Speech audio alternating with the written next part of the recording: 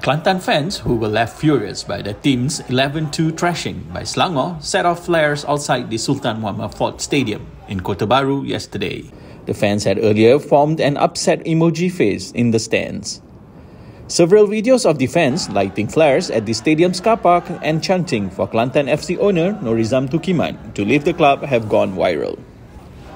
The heavy defeat left Kelantan goalkeeper Irfan Haikal Mohd Iffendi dropping to the ground and inconsolable after the final whistle. He had to be carried off the pitch by teammates. Kelantan Chief Executive Officer Ahmad Muzakir Hamid said on social media that they will take responsibility for the embarrassing loss.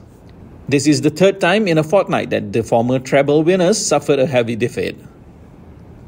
On August 14, Kelantan were whipped 8-0 by Terengganu in the Super League, and 5 days later, Kelantan lost 10-0 to Johor Darul Ta'zim in the Malaysia Cup. Kelantan are currently 13 in the 14-team league with 2 wins, 2 draws and 17 defeats. They conceded 87 Super League goals. There have been allegations of poor management at Kelantan which have led to fans demanding that Norizam leave the club by selling it to others. The businessman is blamed by Kelantan fans following allegation of unpaid salaries to players. Kelantan have sacked 2 coaches, South Korean Choi Moon-sik and German Frank Bernhard.